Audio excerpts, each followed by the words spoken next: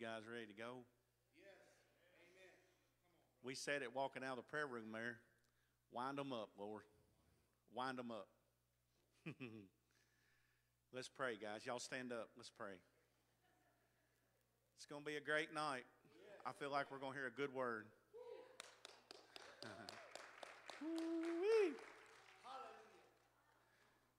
Let's pray, guys.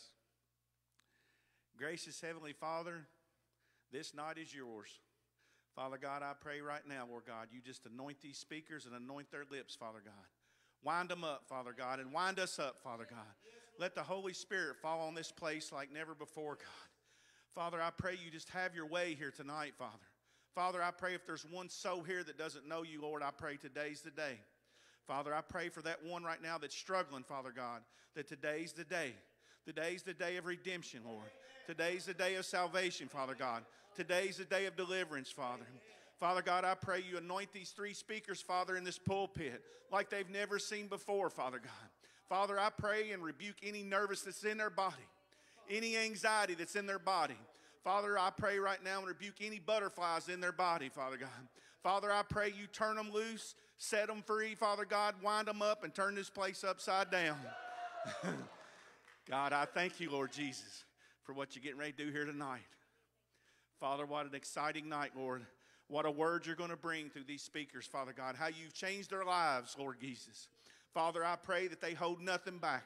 They pour it all out, God. God, you gave 100%, 100%. Father, I pray they give 110%, Father God. God, I thank you, Lord Jesus, for what you're getting ready to do. Watch over us, Father God, and just open our eyes and hearts to receive it. In Jesus' holy name, and all God's people said, amen. Let's get her done.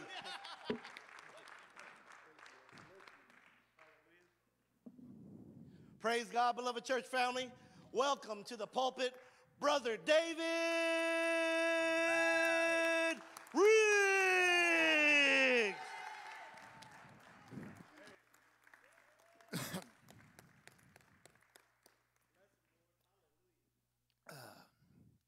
All right. Well, you know, the Holy Spirit, when Joey talked to me last week, he said, I want you to do the beginning. And so I said, okay, that's going to be Genesis. And I started going home and I read it. I read over it, everything about it. And after I got through all of Genesis reading it, he said, no, that's not what I want. So I said, okay, tell me what you want.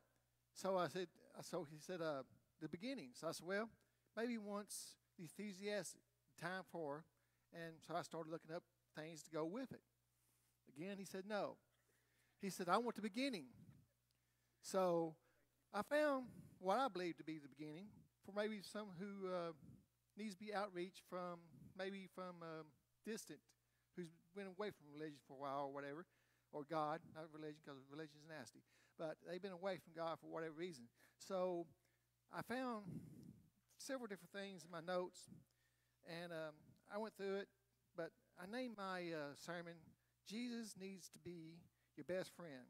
And can I get a amen on that? Because it's just by itself is a beautiful thing.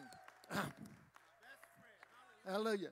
But here it goes, and hopefully it's decent for you, everybody.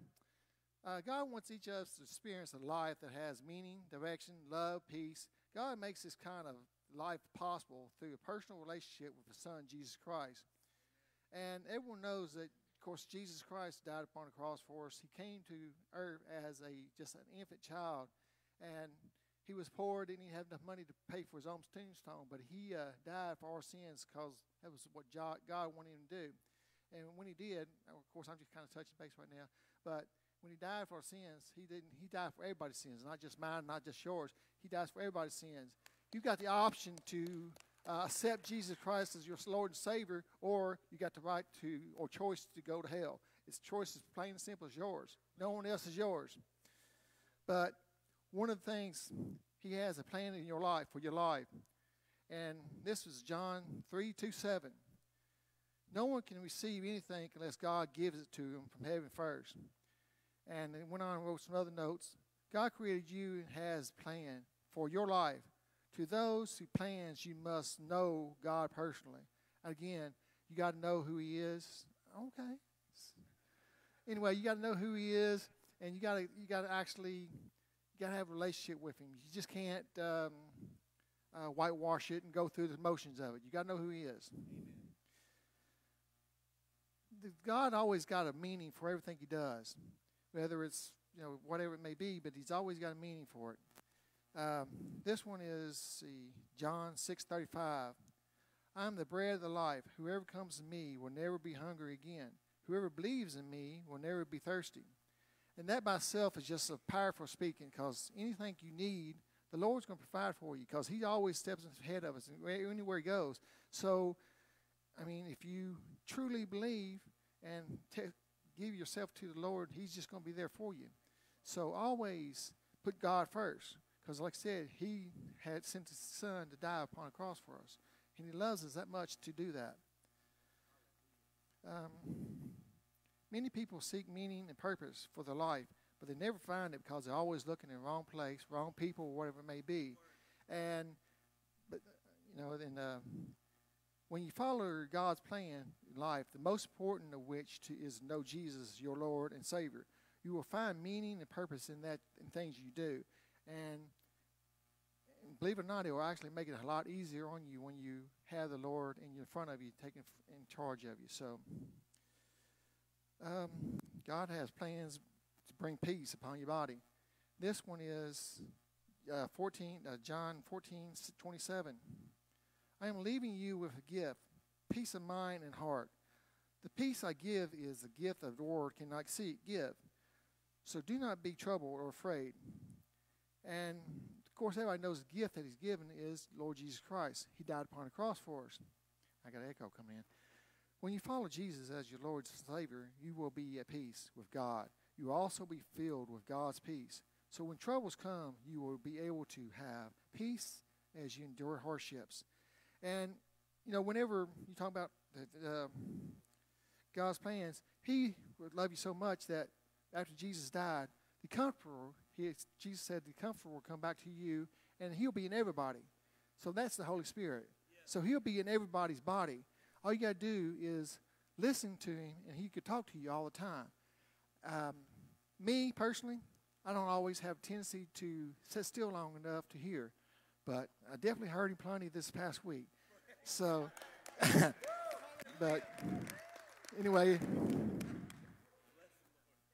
yeah, like I said, it's just listen to Him. He'll be there to comfort you anytime you need it.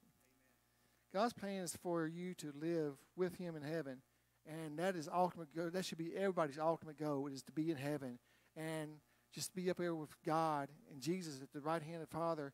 And you got all your people in the Bible. You got Moses, you got David, you got everyone else up there. You get to see them and ask questions to them and see what they're truly like up in heaven. Down here, we got the Bible to go by, and that's awesome because that's God's Word. But up there, you actually get to see everybody and be everybody. And when you're up in heaven, you're going to have a perfect body again. You ain't going to have no suffering, no aches, no pains. So, and it's a whole lot better than the alternative choice, which is fire pits of hell. So, God plans for you to live in His heaven. Let's see, I don't read that one right now. Okay. For this is how God loved the world. He gave His one and only Son so that everyone who believes in Him will not perish, but will have eternal life.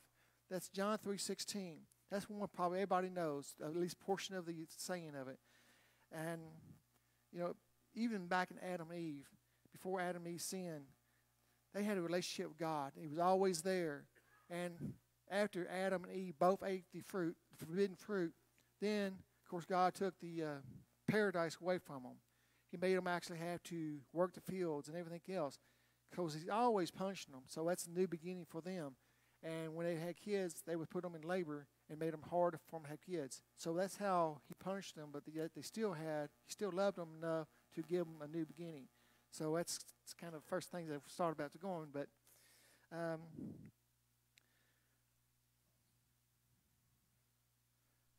let's see, there was a shame. I ain't got that one. Okay. Now, whenever you just like accepting Jesus Christ and God, and the Holy Spirit into your life, you got to confess your sins. You got to recognize that you're a sinner, because there's only one perfect person. That was your Lord Jesus Christ. Everyone else who ever been here, every man, every woman has sinned. And if you do not repent of your sins, first of all, there's nothing that you ever do. You'll be in pits of hell with the devil. And hell is real because Jesus talked about hell more than he did heaven throughout the Bible in the New Testament. So he's always there. Of course, the devil, he can sit there and deceive you in many different ways. Pastor Joey said whenever he talked to Eve, he was trying to be all nice and polite to her and give her compliments and everything else. Probably so, because he is a deceiver. To recognize you're a sinner, this is Romans 3:23. For everyone has sinned, we all fall short of God's gracious standard.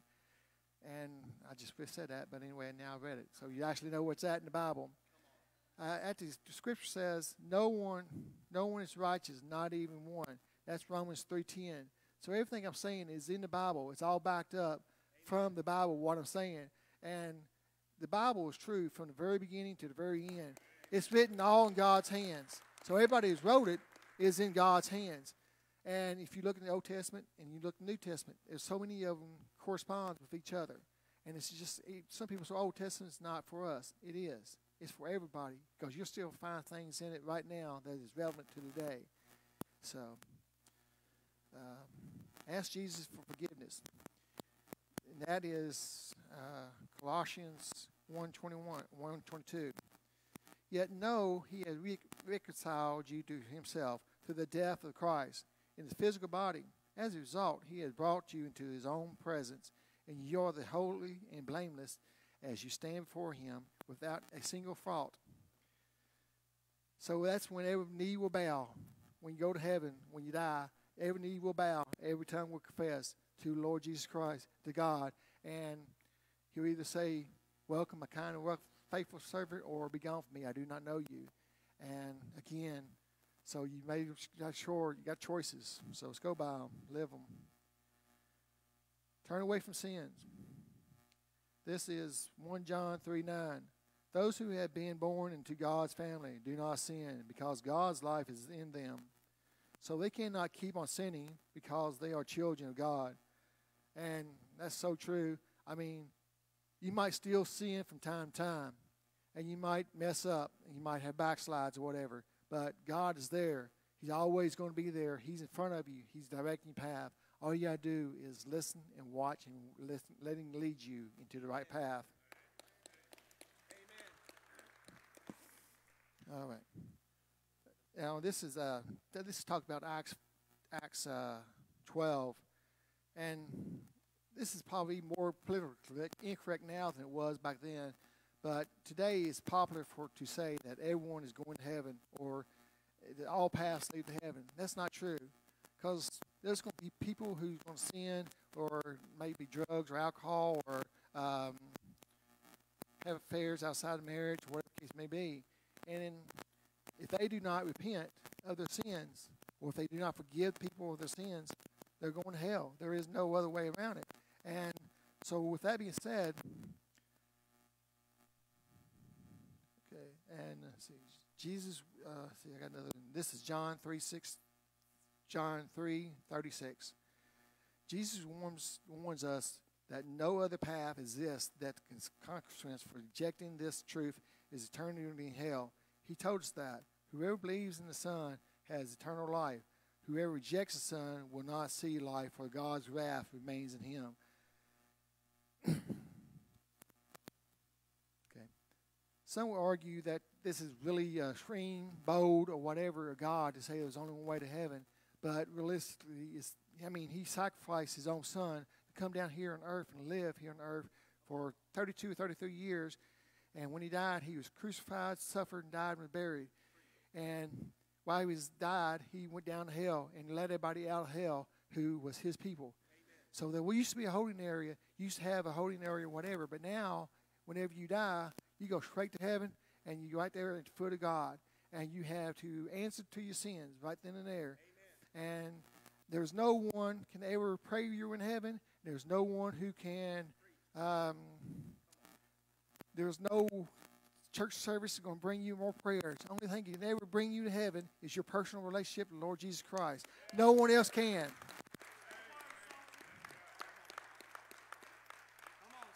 Many people Many people today have a watered-down gospel that does not always need to be repentance. They want to believe in the loving and non-judgment God who never mentions sins and never requires change in their life. They may say things like, my God would never send a person to hell. Jesus spoke more about hell than he ever did about heaven. This one is John 14:16. I am the way, the truth, the life. No one comes to the Father except through me. And I love that one right there.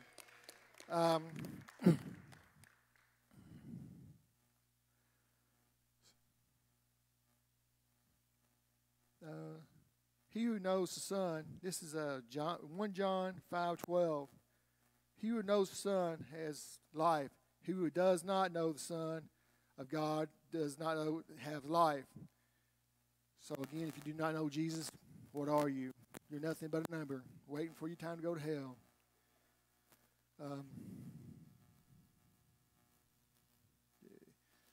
This is John 3:1-8. Those who respect Christ are not. Whoever believes in him is not condemned, but whoever does not believe stands condemned already because he has not believed in the name of God and the one Son. So, as repeating myself again over and over again, but this is very important that everybody gets the idea of it, because if you do not have Jesus Christ, God, and the Holy Spirit all in one, you ain't got nothing, because you got to have all three of them in one to be able to exist. The Holy Spirit is inside of our hearts, and he's always going to be there. Like I said, you'll hear him, he'll speak to you, and he's always there. But you got to have all three of them. You can go through the motions of having God the Father and Jesus, but if you ain't got the Holy Spirit, you ain't got nothing. You're still going to be left in hell. So always have the Holy Spirit in your heart. And how do you get the Holy Spirit? You can sit there, you can ask God, say, I need to have the Holy Spirit in me. I want all of you, so I can be less of me. And you keep doing it like that, and that's just a repentative sign. Then you got to repent of your sins. You got to constantly check yourself before you wreck yourself. Amen.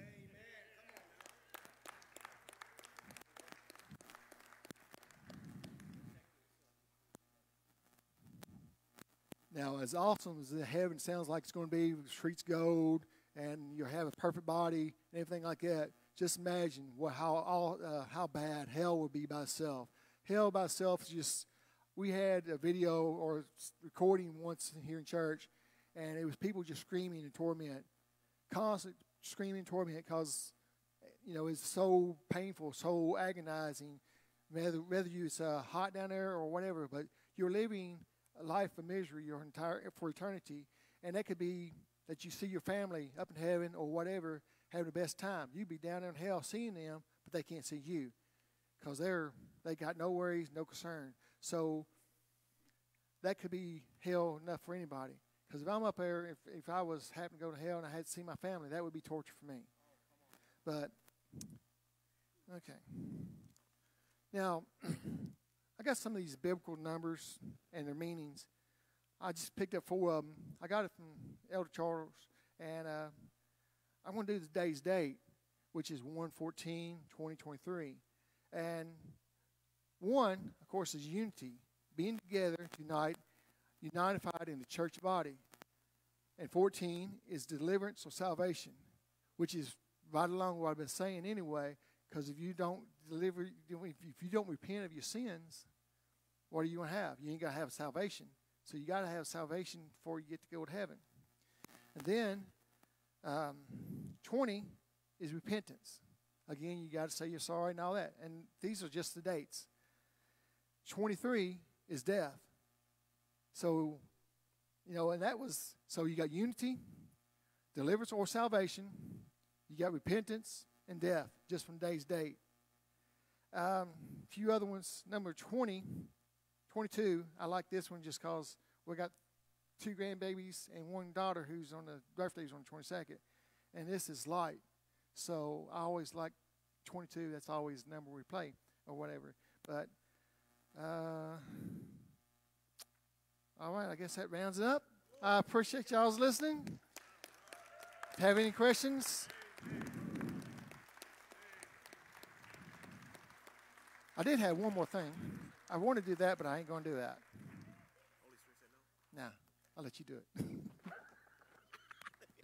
Love you. Let's give God praise again. Wow. Oh, my goodness. God is good all the time. It does just keep getting gooder and gooder. Amen. Brother David, we are so proud. He is so blessed. Glory be to God. Thank you, Holy Spirit.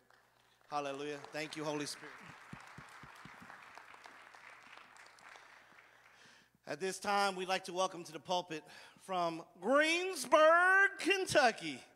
Are y'all from Greensburg? Yeah. Praise God. I was going to be embarrassed there for a minute. Greene County. Yeah, we live in Summersville. See, praise God for a beloved brother to chime in because I don't even know what that's all about. But did you? Ski? They make it out there in Greens County? They're the only one. Brother Ryan said they're the only ones that drink it. Hallelujah. Let's welcome Brother Alex Hutcherson. Oh, y'all got to get louder than that. Praise God. Y'all get louder than that. Hallelujah.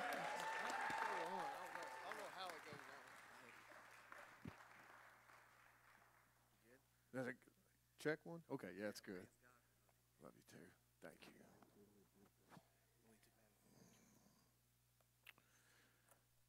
All right, how's everybody doing? Everybody got a full belly? Okay. I'm not used to this headset thing. I can't turn away and, No, I'm good. All right. So, at the last Emmaus walk, at the fourth day, seen Joey, and Joey's like, Holy Spirit put it on my heart to have you speak. And I was like, I don't know. He's like, God told me you're ready. And I was like, all right, I'll do it. And then I didn't hear from him. We exchanged numbers, and I didn't hear from him. And I was telling Jamie, I was like, well, maybe he ain't going to call me. Maybe he forgot or something. And then sure enough, not too much long later, he texts me, and we set this thing where he sets it up and gives me a time and date and stuff. But, that's how we let God work through us and be obedient. Obedience. It's putting myself on the back burner and glorifying God, because I could be here all night telling y'all the blessings that He's given me and the way He's looked out for me all these years. The song "There Was Jesus," that's one of my favorite songs, because throughout my whole life, even when I wasn't close to God, family prayers, prayers work, prayers protect, and prayers are special. Amen. All right, so I'm going to get this started. I'm going to give my testimony. I've never given my full testimony before, so I'm kind of nervous. I've given bits and pieces here and there, and but here we go.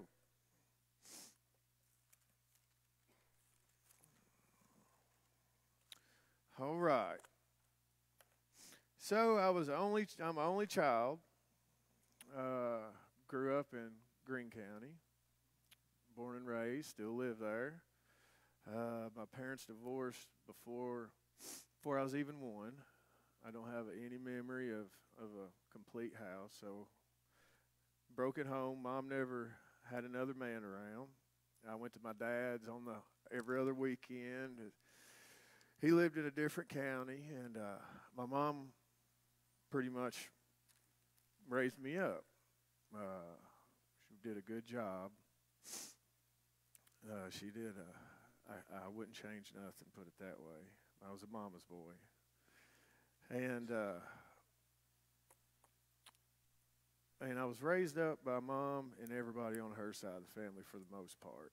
Dad's side of the family kind of shunned me out in a sense, but my dad loved me, and so I got to spend time with him every other weekend. And And so I didn't get to have a real father figure that much. But my grandfather stepped in, on my mother's father, and he was my dad. He taught me the importance of being a man. Made sure I was in church. Definitely made sure I was in church. We all went to church together, and I'm really thankful for him and the things he taught me. He was a good father figure. He was a grandfather figure. But again, I had good church roots. Mom made sure I was in church every Sunday morning at least. And I remember whenever it was the time for the kids to come up, and the deep and wide and all that stuff. It's good. It's good. I mean, it was fun. You know, it was fun as a kid. And then I started getting older, of course, and the older I got, closer to teenage years, the less interest I had in church. And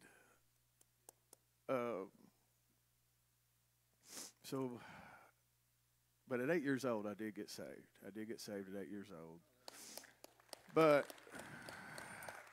I'd only done it because I seen my friend that I was going to church with do it. So I was like, oh, he going up there and doing that. I was like, I want to do it too. Well, it was just emotions of it, and I wanted that attention, I guess, as a child. Whenever you see someone else, another kid, get that attention. But I did do that at 8, so I thought. But as I got older, I veered farther away from church, and at 11, I took the initiative to talk to my dad about learning to play guitar. He was a musician and played music. I got to see many band practices at the house whenever I'd go over. Of course, therefore, I'd also see other stuff. Thank you.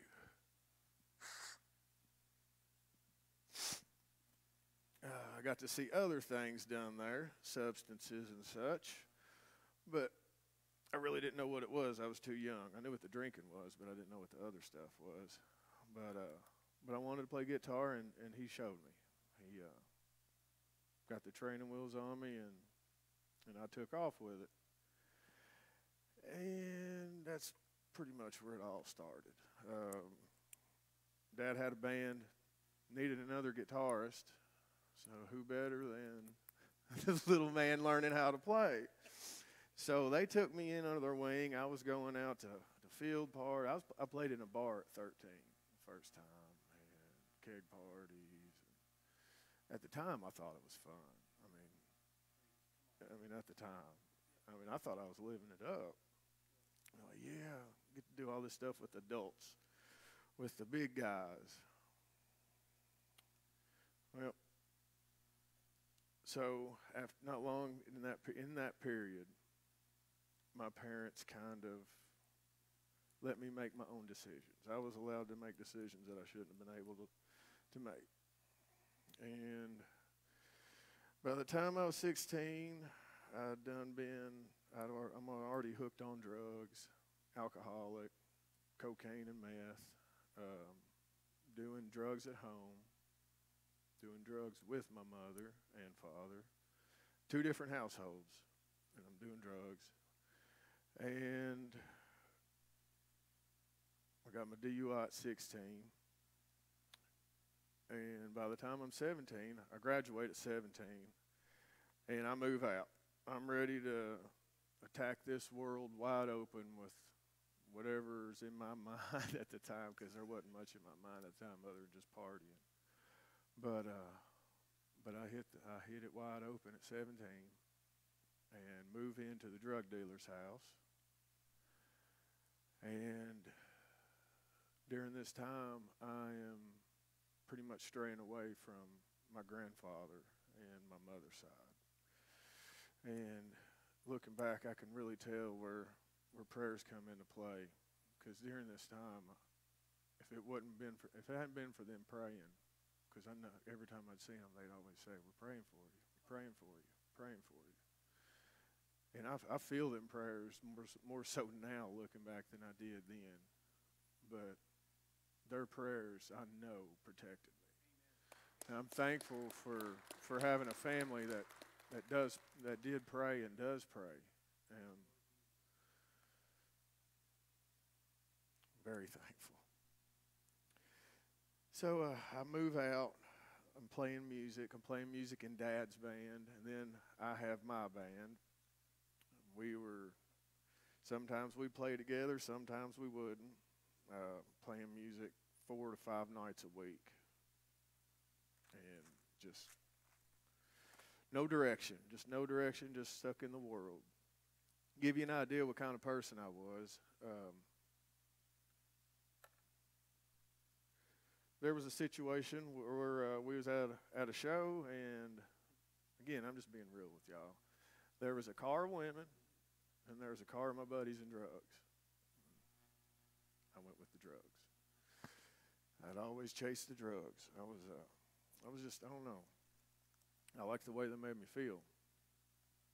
And then in the November of 2006, no, I'm sorry, 2005, my grandfather died.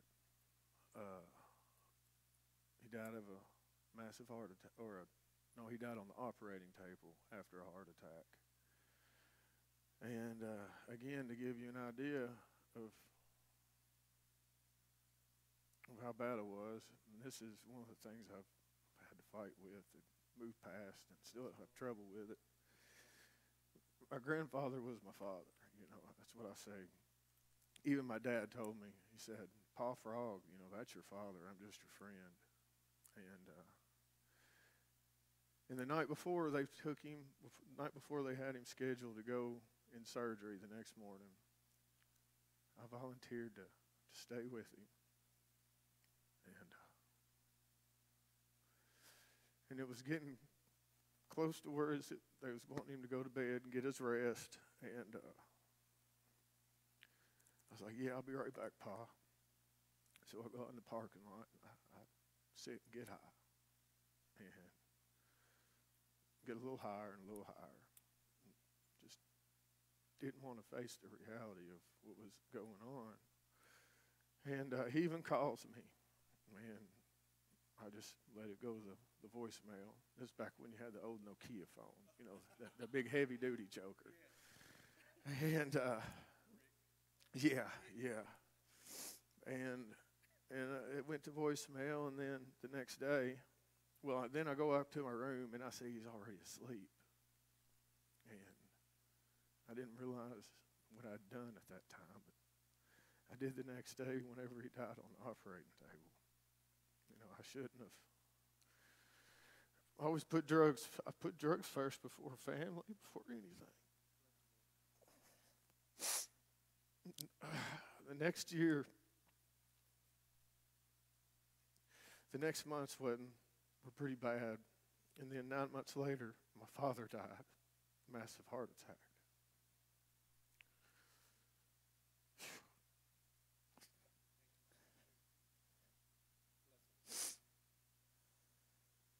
I was a mess. Still have trouble talking about this.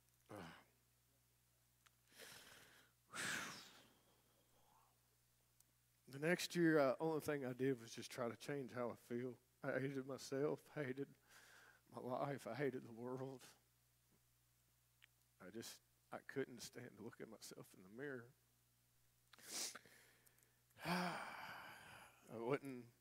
The music stopped. The band stopped. I was left with what I felt was with myself and a mess that I didn't want to accept that I created myself. I wanted to point the finger on everybody else. But then in 2006, in October, me and my girlfriend, she was soon to be my first wife, found out we were pregnant. I was nervous and excited. And on my 21st birthday, on July 14th, my daughter was born. My 21st birthday. And again, God knew what I needed more than what I did. I really was unsure about the daughter thing. I was like, "We're pregnant. you sure it's mine? I knew it was. But that's when she was born, that really snapped me out of my tunnel vision of self-sabotage. And God saved my life through her. And no telling how many times he saved it, but this is one that really saved me from my own self-destruction.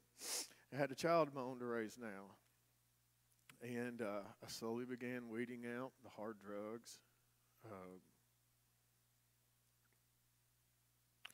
And started trying to be a good father figure and a good human being. And then I got an offer to for a new job building water towers. Good money, lots of travel, no, but good money. You know, it's what a man's supposed to do, provide, right? That's what I thought. But it was hard at first. Missing my family got worse and worse. But I learned that beer and alcohol help subside that feeling whenever you're out there in the motel room. And the four walls you look at, they'll get smaller and smaller. The loneliness, kind of rough without God and your family. So I became a heavy drinker with beer. And this caused problems with me and my wife. I started drinking a whole lot at home, and eventually found my way into pills. And I remember I got on pills so bad that I remember this. My first wife begged me to stop taking them, like literally begged me, and I couldn't. I couldn't stop taking them, and I continued. Until I come home one trip to my daughter's mom with her stuff packed, and she left. And that was the end of that. And it kind of destroyed it broke my heart. But, you know, looking back, I don't blame her. You know, it was my fault. I wasn't willing to let go of the things that I wanted to do. I was still in a selfish mindset. And I learned that pain pills not only work for physical pain, but they also work for emotional pain. And so I dove in head first into any kind of pain pill. And I continued this pattern until about 2010, Easter, at a guy named Brother Dan Perkins.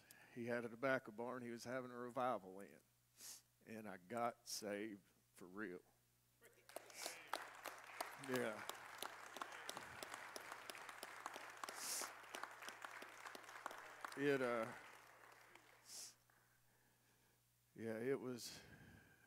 It was good. It was good. I know I got saved. I felt because it's, you know when you know when you get saved.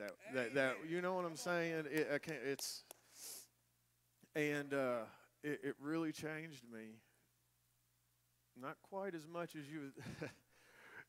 It changed me. I mean, I had a good grasp and direction on what I'm supposed to do. I had a good ministry I was helping.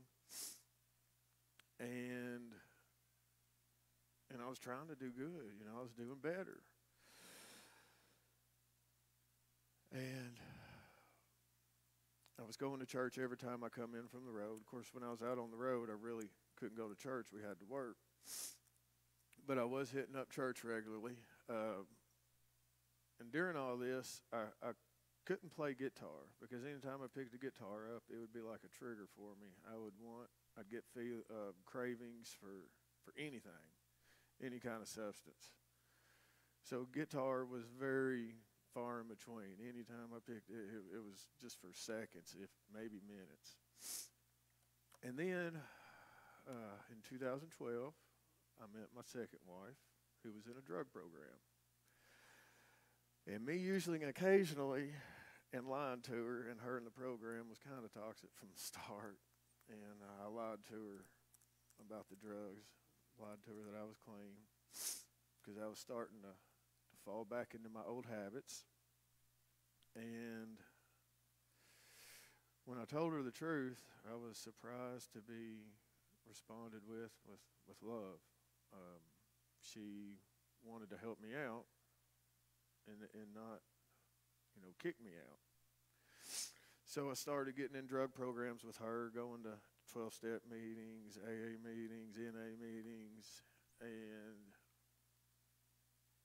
I'm thankful for them because it helped me get a grasp on what I needed to do, because in my past up to this time, I knew who God was. I knew I was saved, and I knew what I was supposed to do. I just didn't know how to do what I was supposed to do. And it kind of they really set me up on my feet to where I wasn't just white knuckling it. And I was just don't do drugs. And it was a mess. And then I got sober. I got for real sober. Started attending a church more often while at home, because again, I was just going in and out. It's always been a roller coaster ride. And then we finally established somewhat of a home life with me working out on the road, but I was sober. The kids seemed happy. We seemed happy. And so I got a job at home. And after 10 years of traveling on the road, I finally get a job in E-Town in 2016. And it was a factory job, steel welding, and life seemed like it was going in a direction that I felt like I wanted it to. And she winds up getting pregnant, and on April 11th, 2017, that little blonde-haired fella running around in here, he was born, and I felt like I was on my feet. I felt like, I'm finally doing what I'm supposed to. I'm sober, got the family, got a little man, and for some reason, I got a hankering to start a band again, to give a band one last shot. And of all people, I got with Gary Buckner, my drummer from the first band we was in. And we started playing music again. Of course, it wasn't gospel or nothing. It was honky-tonk stuff, southern honky-tonk stuff. And sure enough, it was just like it was last time. I got offered some drugs at a show, and I did it. And right down the rabbit hole again I went with meth this time. Meth. Got caught from my wife hiding it. Almost caused a divorce. It started, by this time, Lexi, she knows what's going on. There's getting an idea, and it was causing problems with her.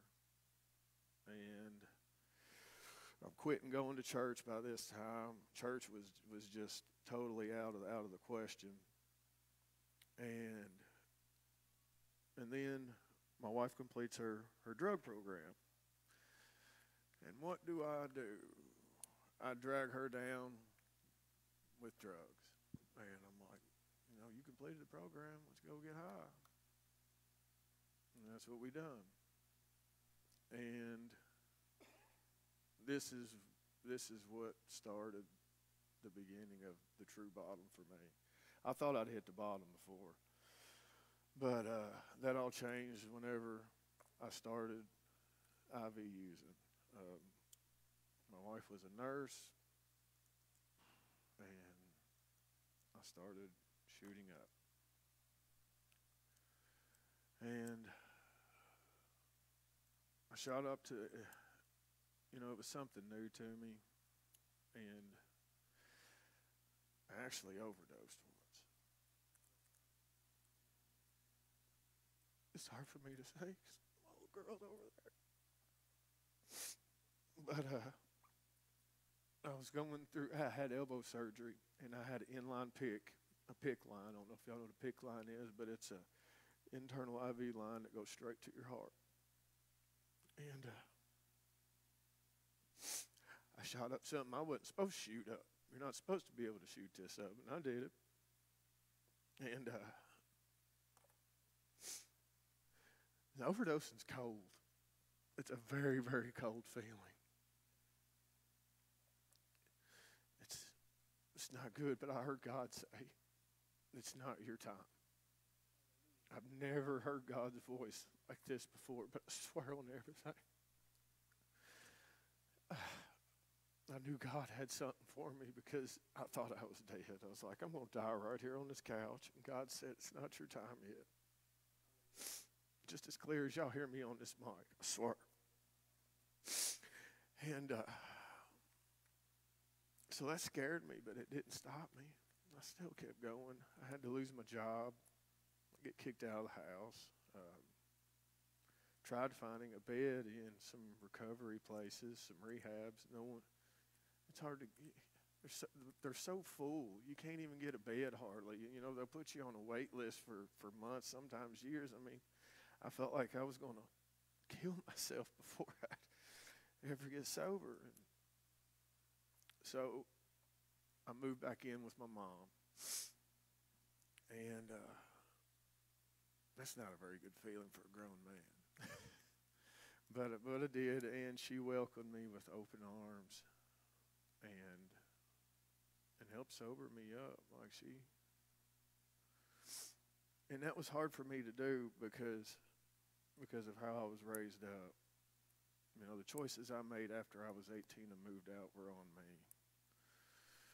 And, you know, it's funny. I mean, it's not funny, but after I moved out, you know, Mom sobered up. I was obviously the problem. That's one thing I've learned through all this is whenever my life is chaos at my job, at home, with my friends, wherever I go, there's one common factor in every bit of that, and it's me.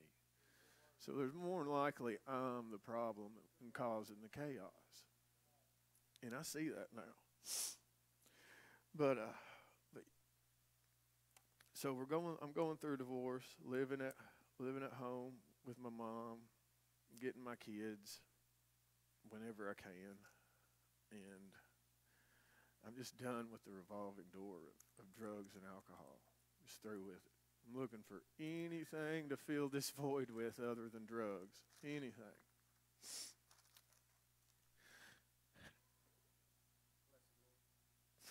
And then I go to church at Faith Christian Church in Greensburg. And I see Gary on drums, playing for God. And the preacher, T.C. Moore, he knew I played guitar. And he was like, would you be interested in playing guitar? My first day there. And I'm like, I don't know, I have to think about it. He was like, you pray on it. And I was like, okay. And it'd been so long since I'd prayed at that time. I was like, okay, yeah. And I go back the next Sunday. And the next Sunday, he's like, God said you're going to be playing guitar with us. And I really didn't know how to take it because it was all new to me from this loving side. And I rededicated. Hallelujah. And then, yeah, that month I rededicated and started playing regularly for Faith Christian Church. And that was I think it was in July of 2020, I think. But to the point is I've only missed like maybe 5 services since I started going. And I've rededicated my life. I got my kids in church. I can play music again without having to worry about getting triggers. I play music for God, for Jesus.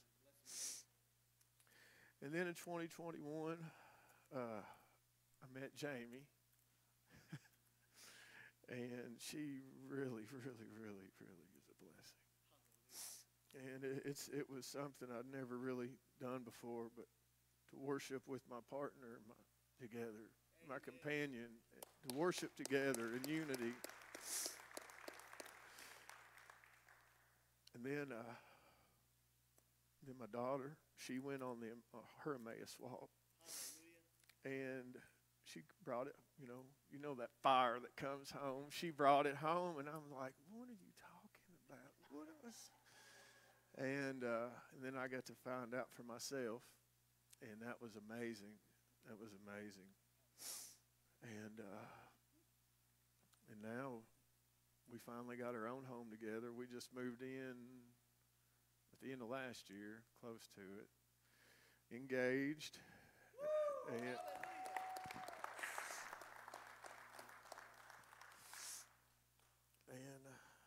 that's about it up to the present point. And here, I mean, it's.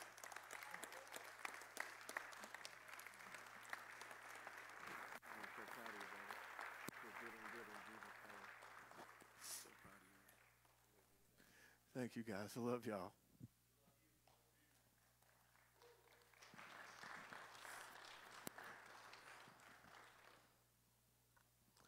Y'all say with me, just gets gooder and gooder.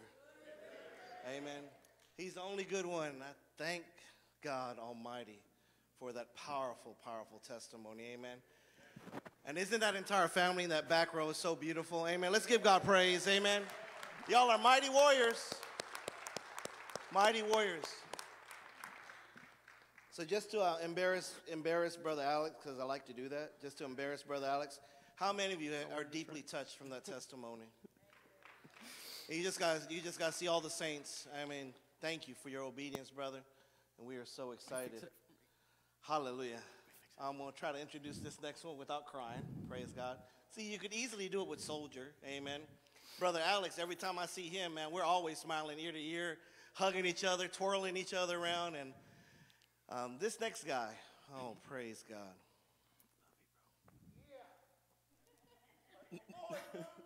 That's my boy, Blue. Y'all welcome Brother Adam Swallows. Hallelujah. So proud of you. Thanks. Beloved of God. What's up, everybody?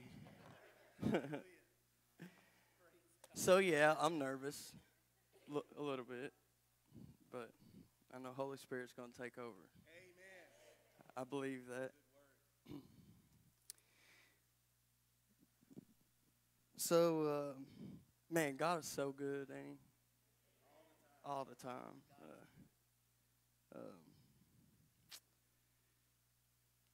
I'm just so blessed and humbled to be standing right here in front of you guys tonight. If you had asked me 2 years ago, where would I be at in 2 years?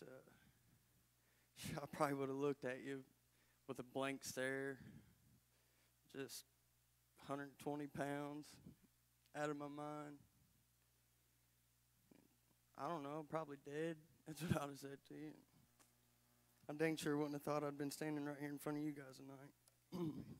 But God, hallelujah. And I'll tell you what, I wouldn't have been lying, because guess what our Father did? He killed that person. And now I'm a new creation in Christ. Woo! And I tell you what, it's only gotten gooder and gooder and gooder and gooder. And all I want to do, I just want to bless our Father. That's all. That's it. That's all I want to do. So tonight I got a question I want y'all to think about. Is Jesus Christ good enough for you? Now, me personally, I mean, that's a tough question. Sometimes I get angry when things ain't going right, or the way that I want them to go. But I always look for Jesus' help to give me strength. See, the devil, he likes to think that he can just poke at you and get you off your track, get you out of your focus with Jesus. to open up my Bible here, but the devil don't have no. He can't do nothing to us. If you're a true child of God, the devil cannot come near you. He cannot touch you.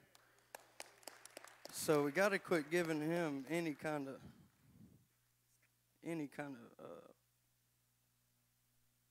We can't be saying that the devil is going to do anything because he can't. But I want to read right here in 2 Corinthians, verse 12, or chapter 12, verse 7 through 10.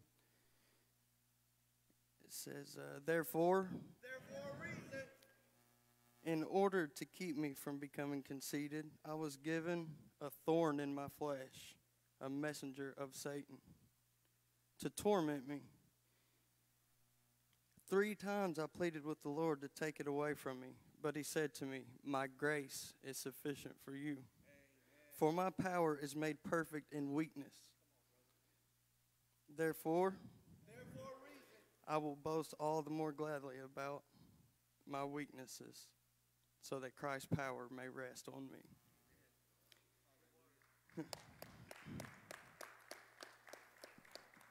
You see, even when we're weak, it's the strength of our Lord Jesus Christ that picks us up and strengthens us.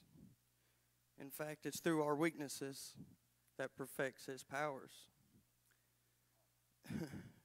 See, I can remember a time when I was ready to end it all. I didn't want to live life anymore.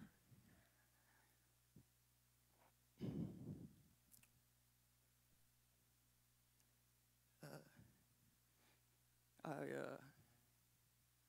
was in drugs, and they had overtaken me. I was ready. I was just ready to end it. It was time for me to go. I knew that there was nothing else I could do, but God.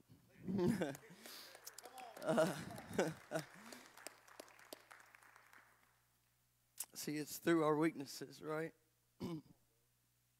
So I'm ready to end it. I got my gun in my pocket. I done told my fiance some silly story because I couldn't end it in front of my kids, right? I didn't want them to see me. I get in my car, and I'm backing up, start the car, get in reverse, and this car pulls up in my driveway. And of course, I'm not in my right mind. This is Saturday night, early Sunday morning. My brother PJ jumps out, man. I haven't seen him for like 2 or 3 years, probably. Jumps out with Pastor Joey and them, and he just gives me a hug. So I was ready to go. This was my moment. I was going to end it. And but God has more. God has more. He's going to use me. And there at that moment, I gave my life to God.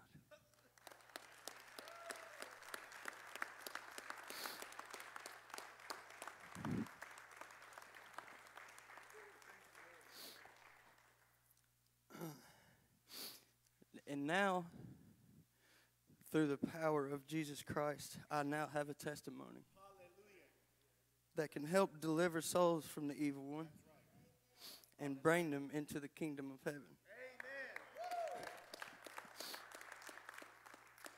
But how do I do that? How do I save souls? Because the devil's good. I mean, he knows more about this Bible than I do. But here's how. You just got to believe. You got to believe that what Jesus done on that cross, that he shed his blood to forgive us of our sins. Without him, we're unforgivable people in hell. I mean, that's it. Amen. And you got to believe that every word in this Bible is true. Amen. You have to. Just believe in Jesus. That's all you got to do. Believe in Jesus. He's all we need. He's the only one who can save us. Amen. Like in Acts chapter 4, verse 12 is, salvation is found in no one else, for there is no other name under heaven given to mankind by which we must be saved.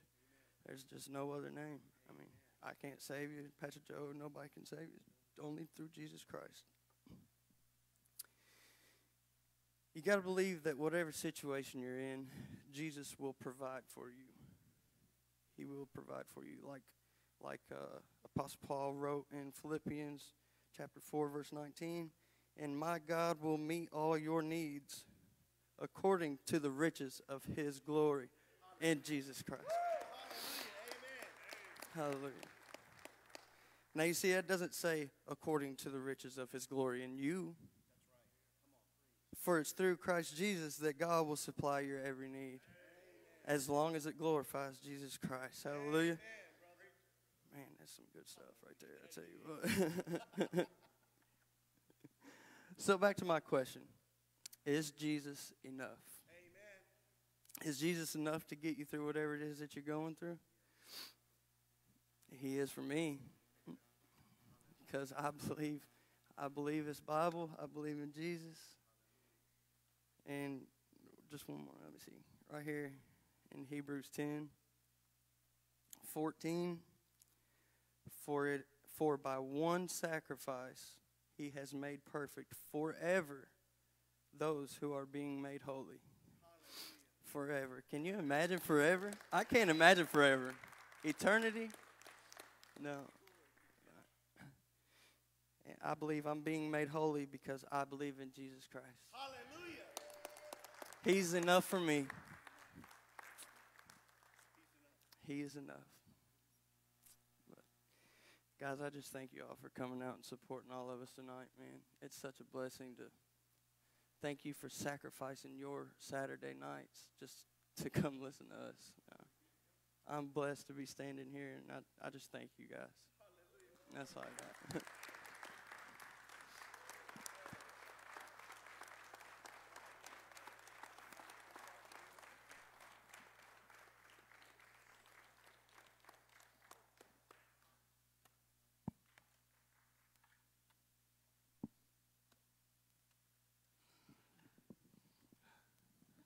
God is good all the time.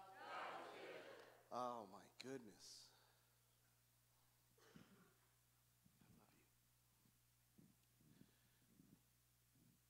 We have a song that's going to play. No surprise, right?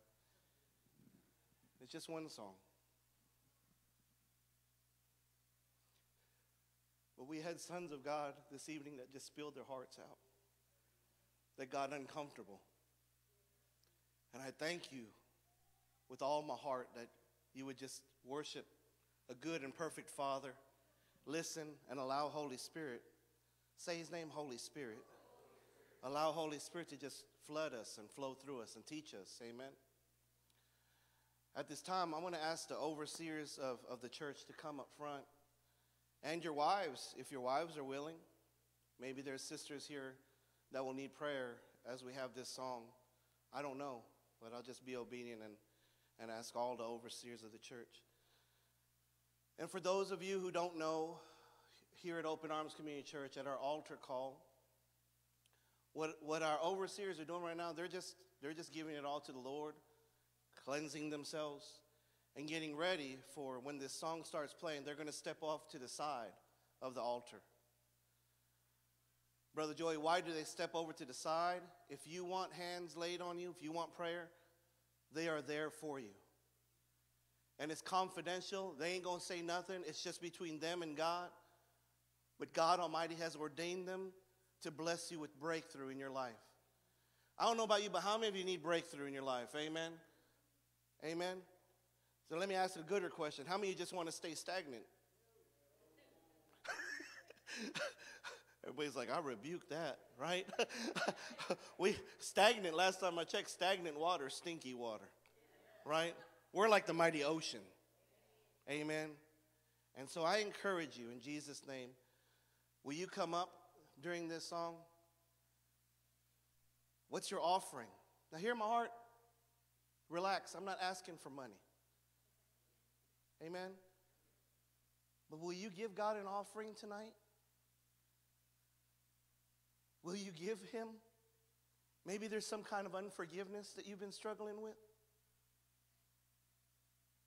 Maybe you've become, I don't know, crunchy, right?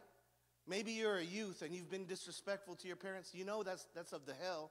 That's of the devil. That's not God. Guess what? Even my little man right there, you know God talks to you, right? And says, will you give that to me at the altar?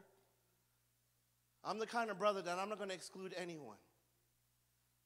But I'm going to ask you, in this next song, what about this, church? If you would stand up with me, praise God. It's moments like this during a worship service where the enemy tries to roll out his hardest distractions. And guess what it is? It's being familiar and getting religious with God, right? What I want to ask every one of you tonight, do you know that you're going to heaven? Is there anyone in this room tonight? Maybe you think you were invited here because your cousin, your uncle, whoever was speaking, and they just invited you. No, God Almighty wants to save your soul. And if that's you tonight, that God forbid, if you don't make it home tonight, God forbid, once again, God forbid, but we're not promised the next breath, family. If that's you, that you don't know where you're going to go, if that's you, that you're like, yeah, you know, I've been playing church, I've been playing Christian, but I really don't have a relationship with God, God says, will you do something about that tonight? If that's you, will you raise your hand? Will you be proud of the Lord and just raise your hand and say, that's me? Bless you, daughter of God. Bless you, daughter of God. You know what you just did right there shook heaven.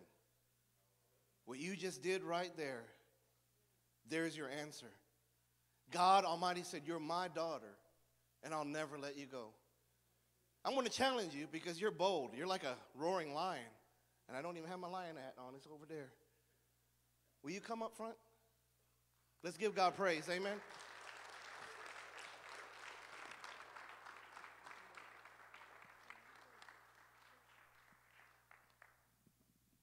I'm going to ask the speakers tonight to come up front.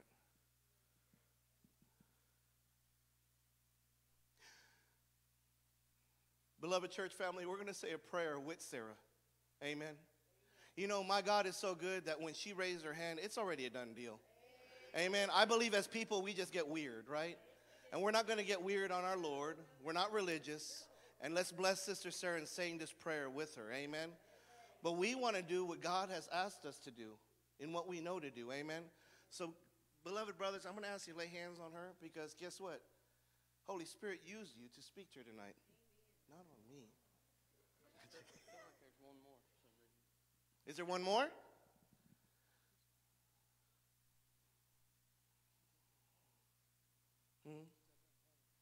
Yeah. Is there anybody else?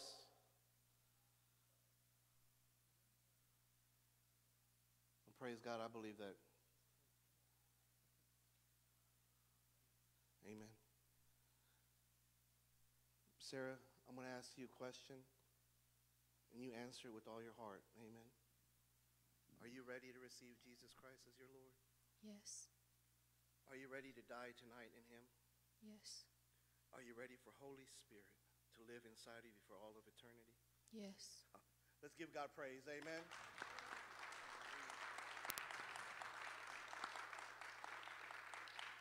Let's say this prayer together. Say with me, Father God. Father God, I'm sorry. I'm sorry. Here I am. Here I am. I love you. I love you.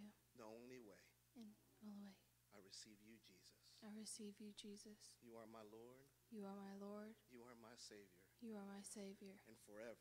And forever. I am yours. I am yours. Holy Spirit. Holy Spirit. Live abundantly. Live abundantly. In and through me. In and through me. In Jesus' name. In Jesus' name. Daddy. Daddy. I love you. I love you. And I'll see you soon. I'll see you soon. And all God's people said, Amen. Amen.